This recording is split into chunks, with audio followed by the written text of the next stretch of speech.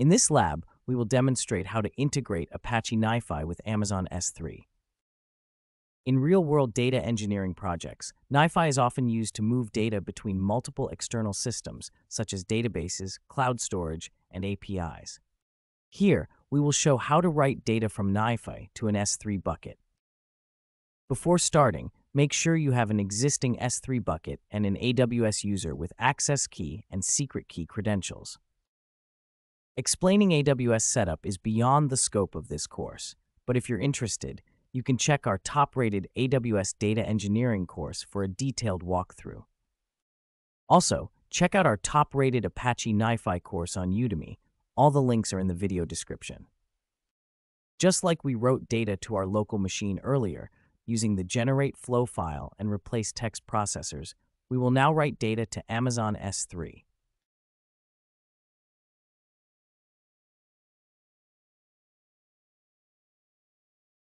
First, we will create a put S3 object processor.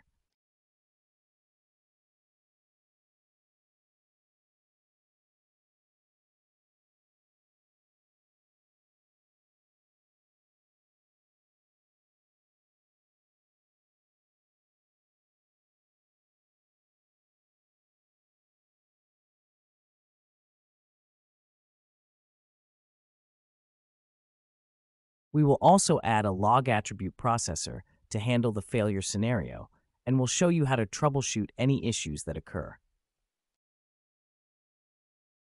We will auto-terminate the success relationship.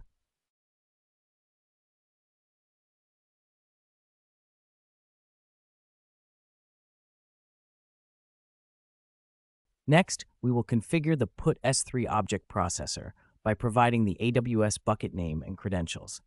Just follow the steps shown here.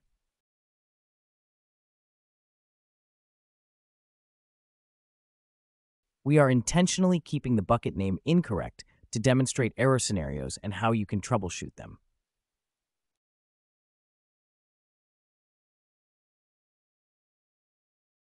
The AWS Credentials Provider Controller Service is where you store your access key and secret key.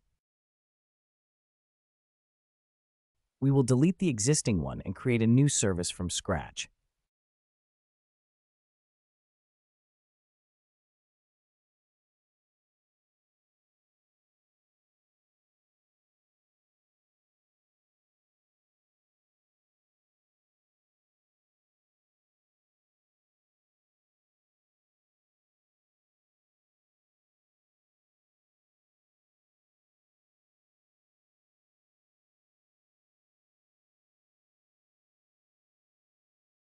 Set the access key and secret key as shown here.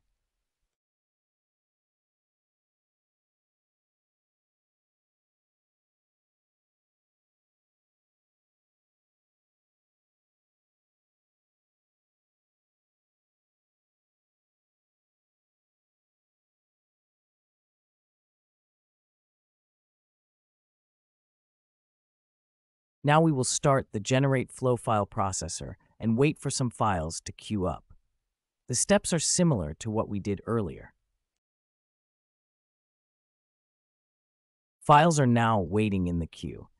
Next, we will start the put S3 object processor and check if the files are getting stored in the S3 bucket.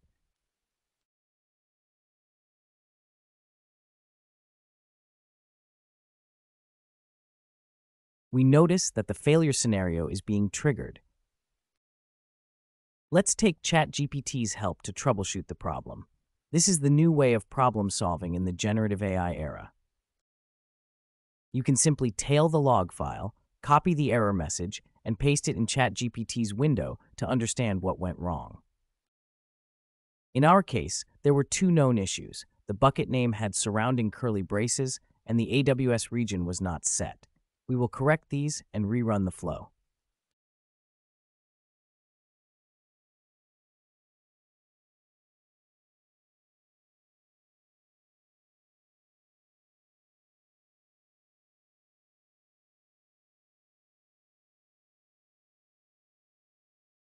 Since our bucket is located in the US East, North Virginia region, also known as US East 1, We will specify that region in the put S3 object processor configuration.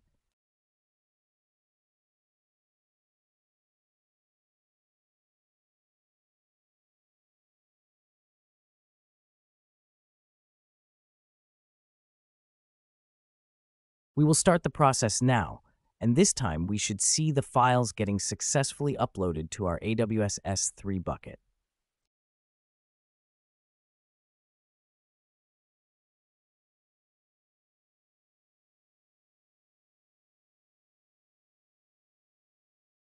This demonstrates how easily you can connect Apache NiFi with AWS S3 for data movement and storage.